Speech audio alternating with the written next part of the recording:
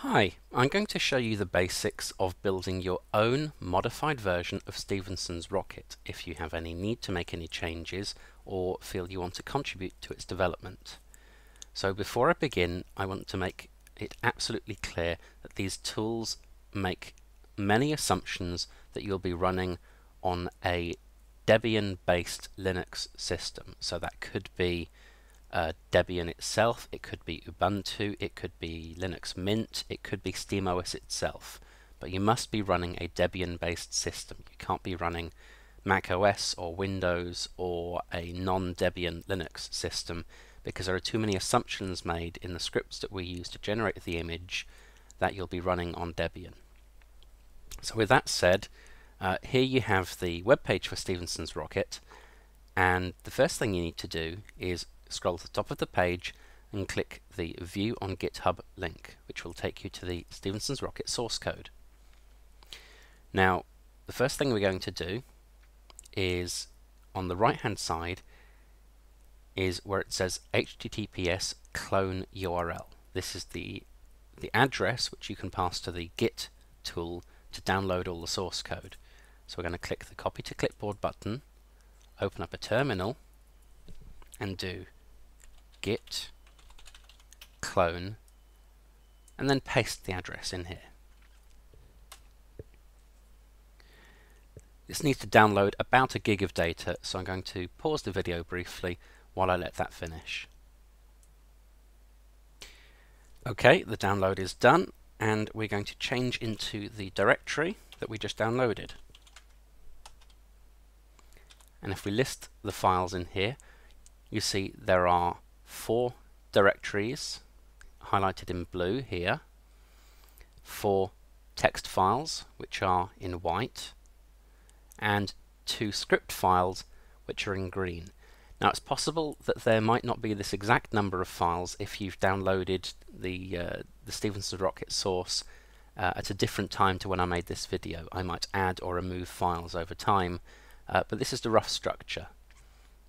And each of these folders have different uses.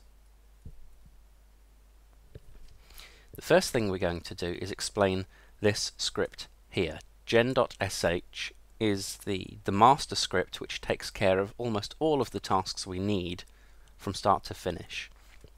It will download the upstream Valve SteamOS installer. It will verify that you have all the tools you need in order to build your modified image, and it also takes care of merging together your changes to create your final modified image. So what we're going to do is run gen.sh. So you can see here the first thing it's alerting me to is that I have a package missing and how to fix it. So I'm going to do what it says.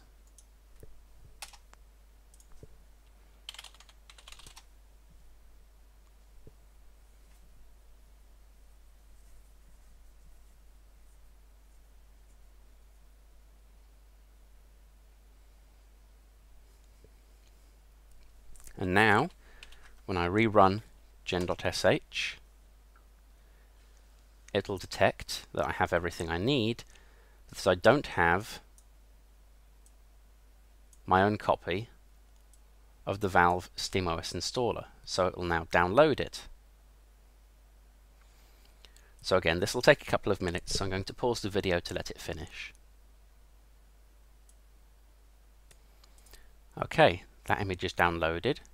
So when gen.sh runs, it extracts all of the contents, it merges in the changes that are already there, it rebuilds the list of CD contents because the installer won't know which packages are available unless there's an index of packages. So it's rebuilding that index, and then once it's done with that, it'll finally build the ISO file, which you can put onto a DVD or use as an image file and put onto a USB stick.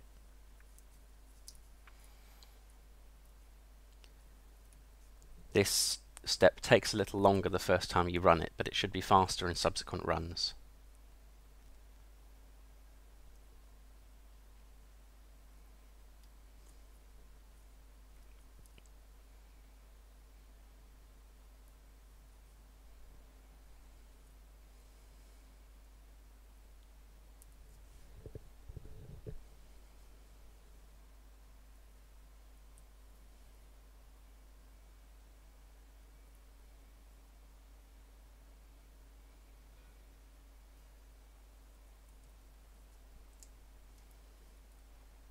There we go, it's generating the final image file. And we're done. So now we have our completed image. So that's all well and good, but what you want to do is make some changes. So there are two types of changes you're likely to want to make. You either want to add software which isn't part of the default install, or you want to update software which is obsolete in the current installer.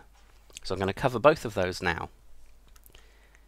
If you want to add a file, you need to obtain that software and all its dependencies in the form of .deb packages and insert them into this pool directory.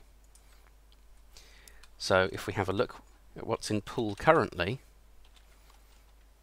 you can see there's this folder structure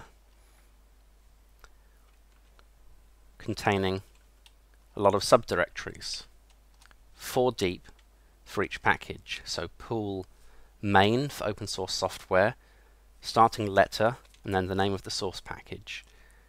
So you need to first drop your package into a folder, creating it if needed, and then edit this file default.precede. This file provides all of the settings that are handed to the installer, and those settings include, down here, which packages to install. So if you want to include something, you simply add the name of the package to the end of this list, and then rerun gen.sh, and it'll build your image. Now if you want to update some software, there are two reasons you might want to do it. Either you have a bug fix you want to include, or you want to make use of an updated beta for SteamOS which hasn't yet had a corresponding installer created.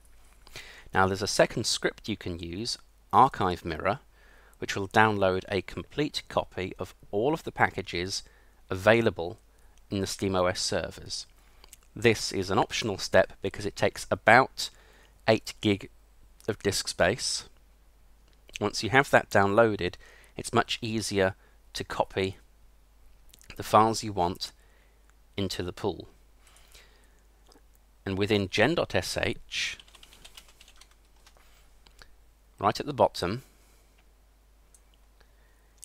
is this commented out line, obsolete report.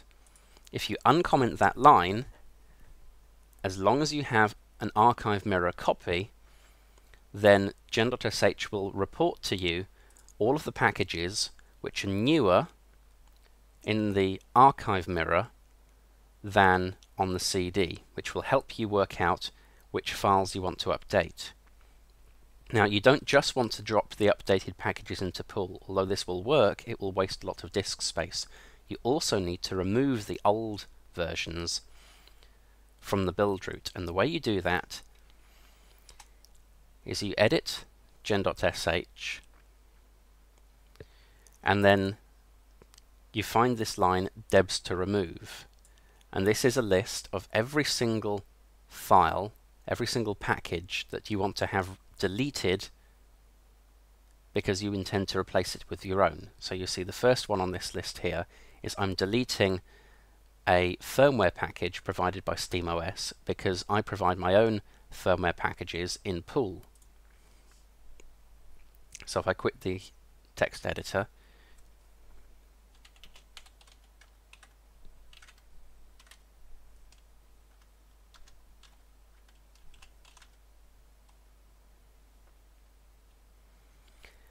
here's an example of an updated package. Let me see. Valve Bug Reporter. So you can see here the Valve Bug Reporter 2.12 package is in the pool, and here the 2.11 package is being deleted from the CD because Valve CD only has 2.11. Now this entire debs to remove section is unfortunately very manual to update. However, it's a lot safer to have a list of exact files to remove and to simply not do anything if those files aren't recognized, rather than to risk accidentally deleting things that are needed. In most cases, simply dropping in the updated packages is enough. There are a few cases where the names of packages will change between versions, and you need to simply learn to deal with these cases. So for example, the Iceweasel web browser on the SteamOS DVD is version 17. So you see here, Iceweasel_17 blah blah blah. But that package also pulls in a few others. This one here, libmoz JS17D, and this one here, Zollrunner 17.0. And the obsolete report script won't notice that these files can be removed, because the new version of Iceweasel, version 24, pulls in differently named packages, Zollrunner-24.0 and libmoz.js24d. So you'll learn over time when you can delete these packages whose names change between versions rather than just their versions. Everything after the underscore, is version. Everything before the underscore is name. Even if there's a number which looks like a version number before the underscore, that's actually part of the name. So it's probably most obvious with this Zollrunner one here. Zollrunner-17.0 is the name of the software. The version of it is 17.0 point something, but that's a separate concern. This underscore here is the separator between the name and the version number. This is probably the only special case of this one, is the Iceweasel software, but it might come up again, and I don't plan on updating the video to tell you about it, so you'll just have to learn to deal with these cases. Other than that, you should be geared up to create your own installers as you see fit, and if you make any changes you think would be beneficial, then please do send them on to the Stephenson's Rocket issue tracker, and I'd be glad to take a look. Thank you.